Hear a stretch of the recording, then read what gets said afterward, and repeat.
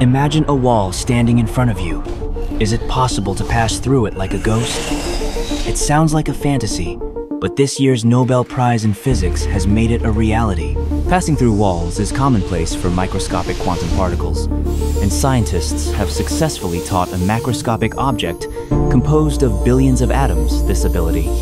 As early as 1911, Dutch scientist Heinrich Onnes discovered that when mercury is cooled to near absolute zero, its electrical resistance disappears. Electric current can flow eternally, but resistance can only decrease infinitely. How could it possibly disappear out of thin air? This sudden transformation can only be a genuine quantum miracle manifested on a macroscopic scale. Later theories of superconductivity showed that, within a superconductor, electrons would pair up, forming Cooper pairs, and coalesce into a single, perfectly synchronized superparticle, resembling a quantum giant with a unified soul. The existence of this quantum giant inspired Josephson, a two-year-old Cambridge graduate student. In 1962, he deduced that since the entire circuit is a giant, even if there is an insulating wall between two superconductors, this giant should be able to pass through the wall unharmed. This tiny structure, known as the Josephson junction, was quickly proven and earned him the 1973 Nobel Prize. Theoretical physicist Leggett saw a bolder possibility from this. Could we create a macroscopic object that can pass through walls? He envisioned that, if a Josephson junction were placed in a specific circuit, the overall system would be like a small ball, trapped at the bottom of an energy bowl. Classical physics stated that without sufficient energy, it would never flip over. But Leggett boldly predicted that this macroscopic ball should be able to pass through the bottom of the bowl undetected through quantum means. He named this macroscopic quantum tunneling. It was like throwing down a challenge to all physicists. Go and prove in the lab that what we can see can also do quantum tunneling. A dream team from UC Berkeley answered the call. Their advisor, John Clark, is experienced and meticulous. Postdoctoral fellow, Michael Diwali, is brilliant and creative. And graduate student, John Martinez, is skilled and tenacious.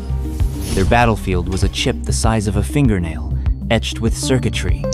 Billions of electron pairs in the circuit start trapped in a low-energy state, zero voltage. Capturing this quantum state and the leap it tunneled to a finite voltage state was the core of the experiment, but extremely difficult. Any excess heat or electromagnetic wave would act like a gentle breeze, prematurely blowing the ball out of the bowl, making it impossible to discern whether it escaped by brute force or truly mastered quantum penetration. To avoid noise, experiments often ran late at night. To prevent any heat or noise from disturbing the quantum state, they cooled the chip to near absolute zero. Beside a heavy metal shielded box, the three listened to the hissing of liquid helium in the cryogenic container, waiting for the appearance of that macroscopic quantum ghost. In 1985, dawn finally broke. After countless measurements, they observed that the circuit trapped in a zero voltage state would randomly jump to a finite voltage state. This escape probability remained unchanged at extremely low temperatures. This indicated that classical heat could no longer help it escape.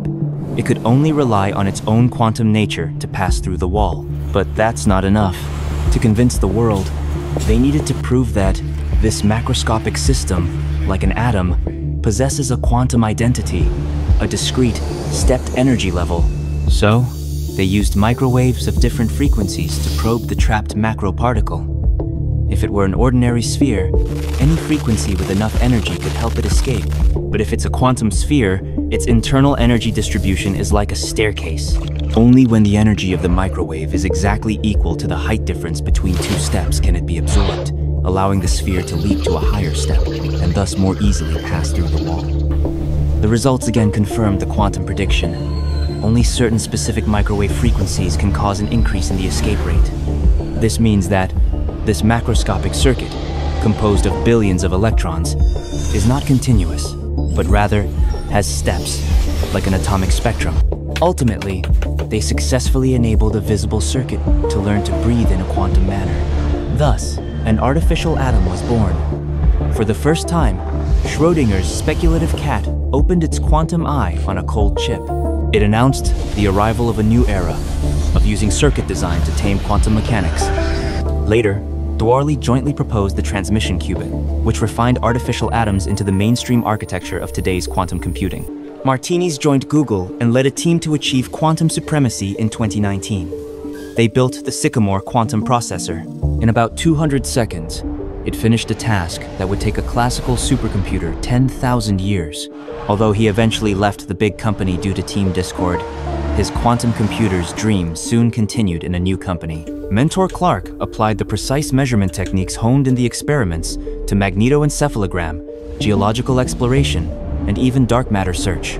These tools created for other fields eventually gave back to quantum computing. They became essential for reading qubit states. In 2025, the Nobel Prize in Physics was awarded to these three pioneers. Clark recalled that in the 1980s, they verified Leggett's prediction out of curiosity and never imagined this work would carry the weight of a Nobel Prize. He also emphasized that he was only the nominal leader. His two students' contributions stood out too much. Anyway, the Three Musketeers confirmed that quantum is a physical reality that can be engineered. The magic of quantum has not vanished. Rather, the world we live in is too hot and too noisy.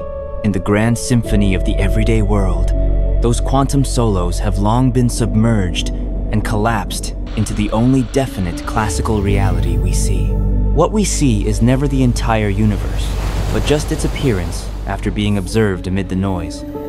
The charm of science lies precisely in this. It gives us the power to block out the noise, to tune the channel, and in the silence near absolute zero, to hear the universe's original whisper. Conversely, when we're heated up by daily rush and pressure, what we often see are only the most realistic and classic options.